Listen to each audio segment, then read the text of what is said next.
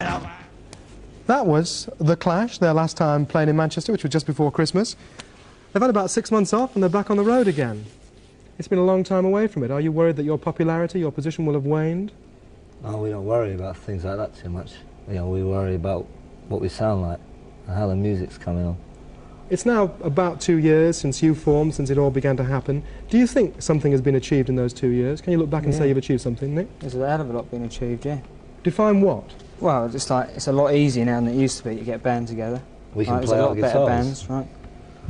I thought you said you're meant to be not able to play your guitar in the early days. We learn. That's what we've been doing for 6 months. But do you think now that the companies have signed up bands and I mean, do you think it's not... There was an anti-business thing at one time, isn't it now just the business again? Yeah, it's all a business. Doesn't that shock you that you wanted to destroy it and now it still is a business? Yeah, but we signed up with them, you know.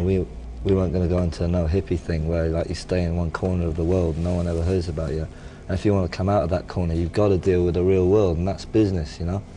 And if you think it isn't, then you're just fooling yourself. Would you so like... you got to be realistic about it and right. watch yourself, you know. Would you like to go to America, Nicky? Yeah. You would? Yeah. You would, you admit that? He said no beforehand. A very very quick question actually, I haven't got much time to talk. Nicky, apparently you can kill people with shouting. I thought the film was a joke. Is that true? No, you can, yeah.